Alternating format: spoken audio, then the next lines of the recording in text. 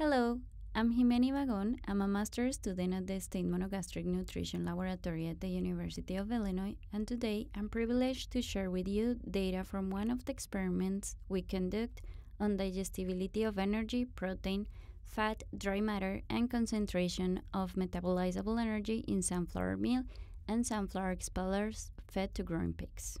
To give a background about sunflower production, in the 2021 and 2022 crop year, 57.26 million metric tons of sunflower seed were produced in the world.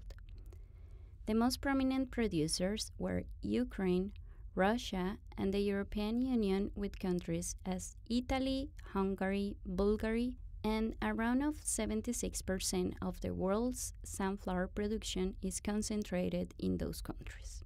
Approximately 80% of all sunflower seed were crushed to produce sunflower oil for human consumption and sunflower meal. Sunflower meal is one of the most important co-products of sunflower seeds, and it has been used as a good alternative source of amino acids for poultry and swine. However, even if we know that sunflower meal has a high content of protein, the nutritive value and quality of the meal may vary due to the variation in cultivation methods, place of growing, and difference in the oil extraction process depending on the crushing plants. All seeds, before being crushed for the oil extraction process, undergo a process called the dehulling process, which consists in the removal of the hull, partially or total, from the seeds, and this is a very important step because it affects the final quality of the meal because of the high fiber content on those hulls. And in some crushing plants, those hulls are added back to the meal at the end of the oil extraction process, increasing the fiber in the final product. There are two important oil extraction processes that I'm going to explain briefly. The first method is the expeller process, which consists in the crushing of the seeds for the obtention of the oil. The second oil extraction method is the solvent extraction process, which follows the expeller pressing process, but to this process the solvent extractor is added. This is to increase the obtention of oil from the meal. In some crushing plants, the oil is degummed, and those gums are put back in the meal. And for that reason, content of oil may change from 1 to 10% in the different sunflower co-products. Indeed, data demonstrate that the standardized ileal digestibility of crude protein and amino acids is dependent on the extraction process of sunflower co-products when fed to pigs. Likewise, it has been demonstrated that the presence of high content of fiber in diets decreases the metabolizable energy and as well as the digestibility of energy and nutrients in growing pigs, which is very important because of the content of fiber in the sunflower co-products. But it is still unknown if there are differences in the apparent total tract digestibility of nutrients and in the concentration of digestible energy or metabolizable energy in sunflower co-products. Therefore, the objective of this experiment was to test the null hypothesis that there are no differences in the apparent total tract digestibility of gross energy, crude protein, and fat, or in the metabolizable energy concentration among sources of sunflower co-products. Now, let's move on to the materials and methods that we used to conduct this experiment. We had a randomized complete block design with 8 diets, 4 blocks, and 8 replicates per diet.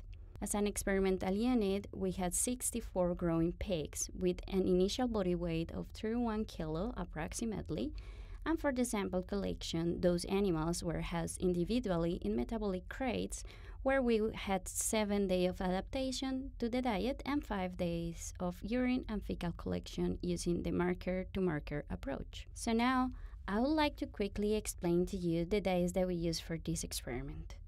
We have 8 diets. One of those was a corn-based basal diet and 7 sunflower meal-based diets.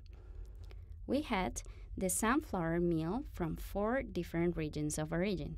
We received 2 sunflower meals from the United States, 2 from Ukraine, 1 from Hungary, 1 from Italy, and the sunflower expeller was received from the United States. With that, We formulate 7 diets using each source of sunflower co-product and corn, and a control diet containing only corn to complete a diet in total. Those pigs were fed at 3 times their maintenance requirement. For the statistical analysis, we used the mixed procedure of SAS and we used 2 models. For the first model, we had as a fixed effect the sunflower sources and blocked the animal as a random effect. We used multiple comparison for separation of the means, and for the second model, to compare the sunflower expeller with the sunflower meal sources, we used a contrast statement with sunflower co-products as a fixed effect and blocked an animal as a random effect. So let's move on to the results, and I want to start by talking about some nutritional characteristics, but before to start, I would like to set up my slides. As you can see, for sunflower meal sources, we have in light and dark blue sources from United States. In yellow and orange, we have sources from Ukraine, and in light and dark gray, we have sources from Hungary and Italy, respectively. And finally, in the right side of the slide, we can find the sunflower expeller in green. So to begin with, I would like to look at acid hydrolyzed ether extract, and we observe big difference in terms of fat content among sunflower sources. It could be attributed to the addition of gums during the oil extraction process to the meal by the end of the process, resulting in the increase of oil concentration. Likewise, we can see a big difference in the concentration of fat in the sunflower expeller compared with sunflower meal sources, and it is due to the absence of the solvent extraction step in the oil extraction process. For gross energy, we observe an average of 4,200 kcals per kilogram in sunflower meal sources, but for sunflower expeller, we observe a greater concentration of energy, and it is because there is a positive correlation between energy and fat. So if we look at total dietary fiber, for this slide, I have in the straight part of the columns the soluble dietary fiber, and in the solid part of the column, the insoluble dietary fiber. Variations in content of fiber could be possible because of the dehulling process. However, we can observe that sunflower expeller has high concentration of insoluble dietary fiber as well, even more than some of the sunflower meal sources. In addition, this is reflected in the concentration of crude protein. We can see the negative correlation between fiber and protein in this slide. And some of the sunflower meal sources with high concentration of fiber have lower concentration of protein, including the sunflower expeller. And it is because higher concentration of fiber in the diet may release lower concentrations of crude protein. Moving on to the results of digestibility of nutrients, we observed a statistical difference between digestibility of dry matter among sunflower meal sources, and we had a statistical difference between sunflower meal and sunflower expeller, where the sunflower expeller had a lower digestibility of dry matter. On digestibility of gross energy, we observe a statistical difference in the sunflower meal sources, where one source of United States and the Italy source had lower digestibility of energy, possibly because of the content of fiber on those sources. And we observe a statistical difference between sunflower meal and sunflower expeller, and it can have the same reason, high content of fiber that is reflected in the digestibility of energy. Moving into upper and total tract digestibility of fat, as expected, we observed that those sources with more content of fat had a greater digestibility of fat, and the sunflower expeller had a greater digestibility of fat than the sunflower meal sources. For the digestibility of crude protein, we did not observe any difference among sunflower meal sources, and it could be probably because of the variation in nutrients.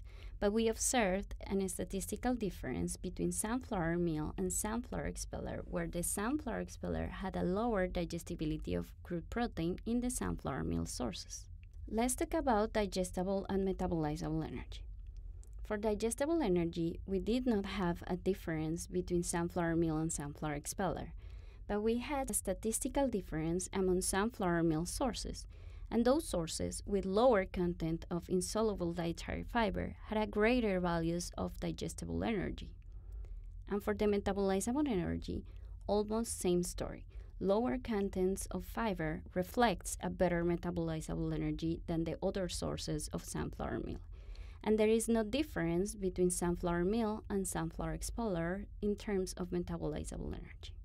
With that, we came up with some conclusions. The first one is that nutritional composition varies among sunflower co-products, possibly because of the extraction process. We observe only minor impact of region on the digestibility of energy and nutrients among sunflower meal sources. And we observe as well that the digestibility of energy in sunflower meal was greater than the sunflower expeller. And our final conclusion was that there is no difference in the digestible energy and metabolizable energy between sunflower meal and sunflower expeller. Thank you very much for listening to my presentation on digestibility of energy in sunflower meal and sunflower expellers when fed to growing pigs. And if you'd like to know more about the research conducted in the ASAS Stein Monogastric Nutrition Laboratory, please check out nutrition.ansi.illinois.edu.